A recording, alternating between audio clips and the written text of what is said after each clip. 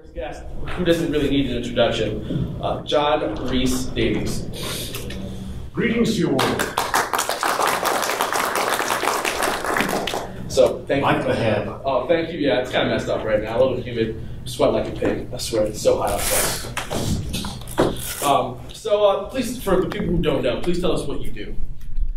Well, I am an actor by trade and sometime producer and as yet unpublished writer.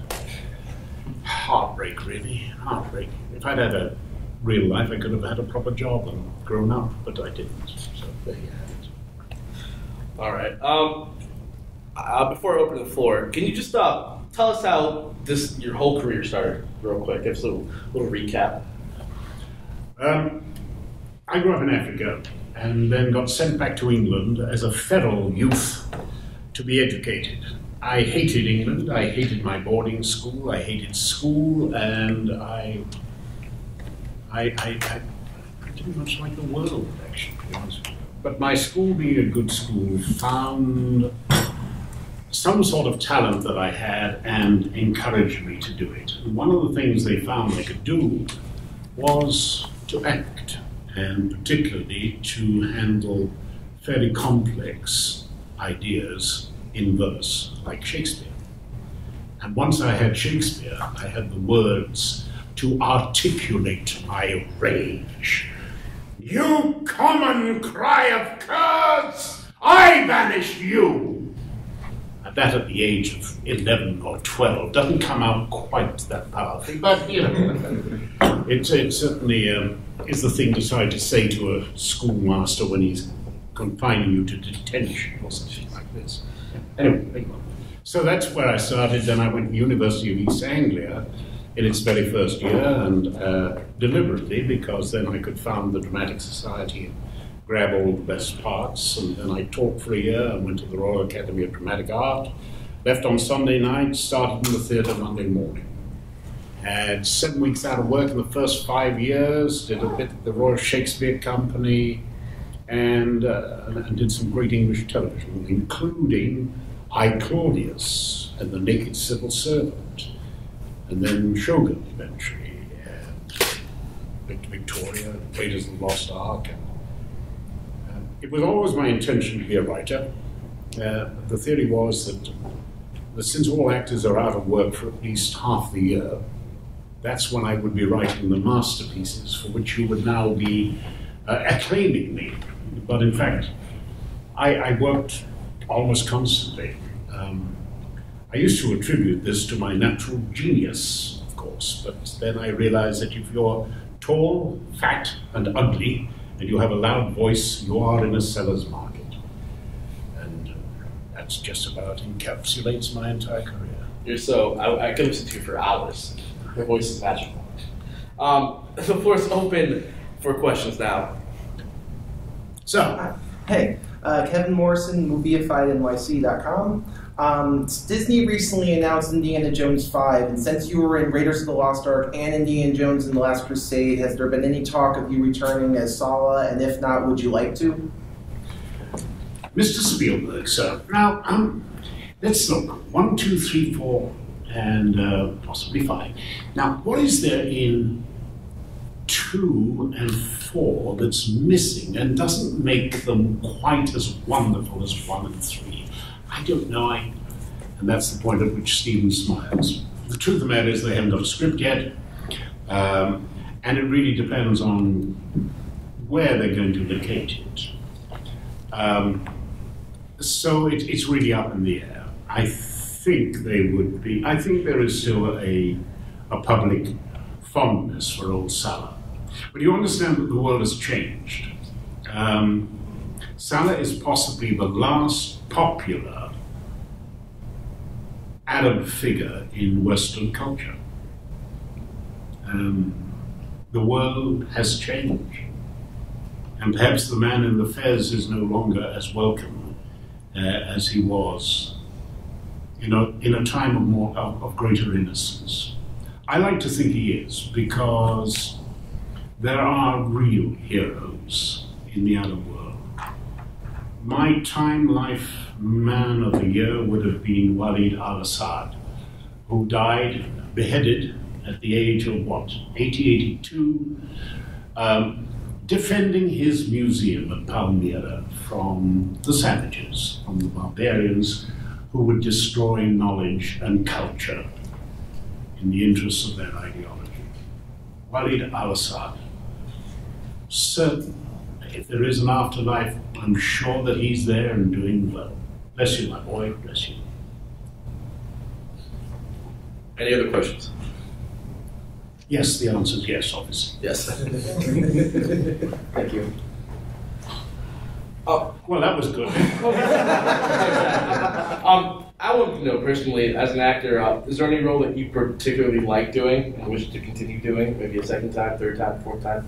The part that I look forward to next is the next part. May it happen. You understand that there is no career structure for actors. I have been one of the most fortunate actors in the world because I work constantly. And because I work constantly, you begin to recognize me and you begin to think, yeah, you know, he's a survivor, he's okay. But there is no reason why the phone should ever go again for John Rhys-Davies. And one day the phone will never go again. And I'll be sitting at home saying, well, you know, my manager says it's very quiet in LA these days, but, you know, there's an awful lot in the pipeline, you know, there are still a few inquiries. And I won't realize, I won't know that I have played my last part. Now apply this to your own lives. You're broadcasters. There is some sort of career structure for you, some sort. But essentially, we are all self-employed people. We depend on others for our employment, and there's no guarantee of it. Nobody says, oh, you are owed a living. So how do we cope with that insecurity? My way of coping with it is assuming that the job that I am doing next is the last job. It is, after that, the phone will not ring. There will be no more parts for John Rhys-Davies. And so I go into the job thinking, this is it, this is my last one. So I'm going to do it to the best of my ability. And more than that, I'm going to make life easier for my fellow actors and my producer and director. You know, I'm going to go out and they'll say, you know what, I worked with him and God, he was such a generous spirit. And if we adopt that as one of the mechanisms of our working lives, then we create a better world around us, but we also create a better career for ourselves, and we influence other people. Young actors, when they start off, are often very competitive. You know, it's about whether he's had more camera time on this than I have, and it isn't about that. It's about servicing a story. It's helping the picture be made. It's helping it unfold. It's learning that at most times in pictures, there is a point at which things start to go wrong and people get panicky and dismayed. And that's the time to say, it happens, don't worry, we'll get it back. Now, let's just try and make this scene work. You have no idea. Well, perhaps you do have. You know when you're working with people and there is a bully in the office, or you know the paranoid person who makes everyone's life miserable. Don't be that person. You know, you can get far more out of people by encouragement than you can by saying, if you do that again, I will never, ever, you will be fired. You know, and so for the next few minutes, the guy is going, God, I mustn't get fired. He's not focusing on what he's doing. Expect perfection around yourself when you are perfect. That's what I do. So you've all got a big pass for a long time, because I'm not, and will never be. Be generous, and from generosity you get the chance of greatness. So. Oh no, thank you so much. That was so inspirational. We're going to end it there, unfortunately, but thank you so much. Wait. Oh, you have a question? Yes, for sure. I apologize. I was getting myself. No, it's all right. I can talk all day about the kind of influence stories have had on me growing up.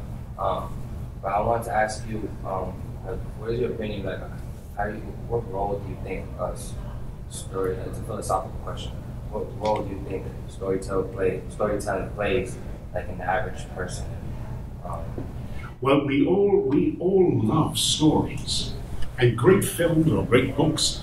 They all tell a great story. Actually, generally, what they do, they talk about good and evil, right and wrong.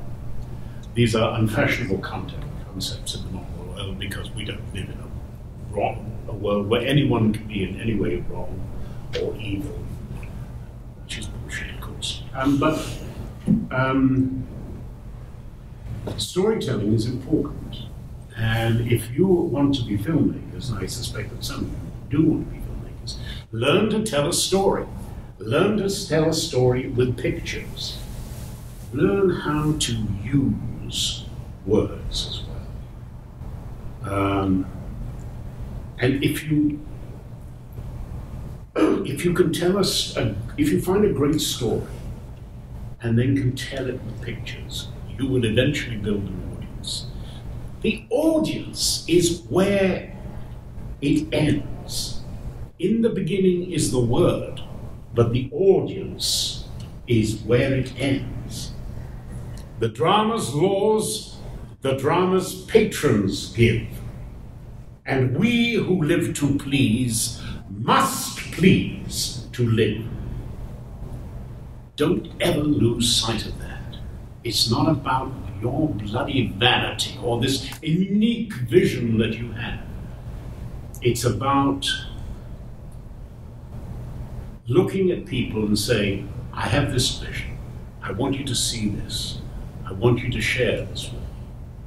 And if they turn you down and reject you, don't do, oh, bloody stupid people. They're too stupid for my work. My work is, if you fail to communicate with people, the failure is not with them, the failure is with you. If you want to be a communicator, learn to communicate. Don't blame the audience. The audience is perverse sometimes, will drive you nuts sometimes, but it is the arbiter of work. And you will build your own audience. And the quality of that will come from the quality of the work that you do. Sorry, I'm such a pedantic old fart, aren't I? No, please don't apologize. Don't apologize. That was awesome. Thank you so much. And be nice to our ConnectiCon, because we'll meet marvelous people here. I will meet marvelous people here. And I'm expecting that I will meet, and I really didn't start counting them at first.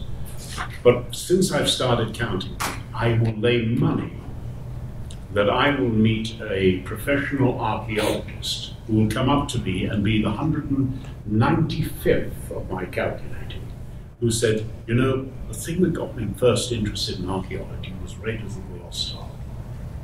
And he'll be a full professor or a professional archaeologist or a museum curator or something like that. And the next thing he'll say is, of course, we don't do things quite that way these days.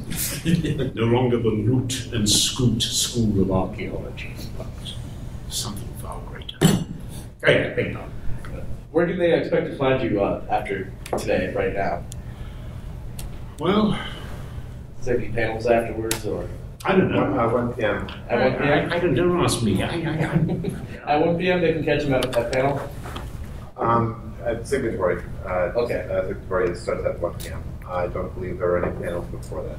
Okay, all right, 1 p.m. you guys can catch him. All right, and good luck to you all. Thank you all so much. In all your efforts, because I know that for some of you, this is the stepping stone to doing extraordinary things. And yeah, it is belief in the dream, dreaming magnificently, but hard work.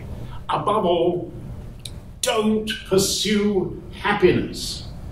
That great constitution of yours, which I love and adore, written by the smartest Englishman of the time, we had to get that in, says mentions the pursuit of happiness. Life, liberty, and the pursuit of happiness. Basically because he was taking it from Locke, life, liberty, and property, and he didn't like the idea of property because of its other associations. But to pursue happiness is a wholly redundant thing. Happiness is found as a byproduct of hard work. Aristotle says that happiness comes from the pursuit of virtue, from the pursuit of virtuous activity. If you want to be happy, work hard.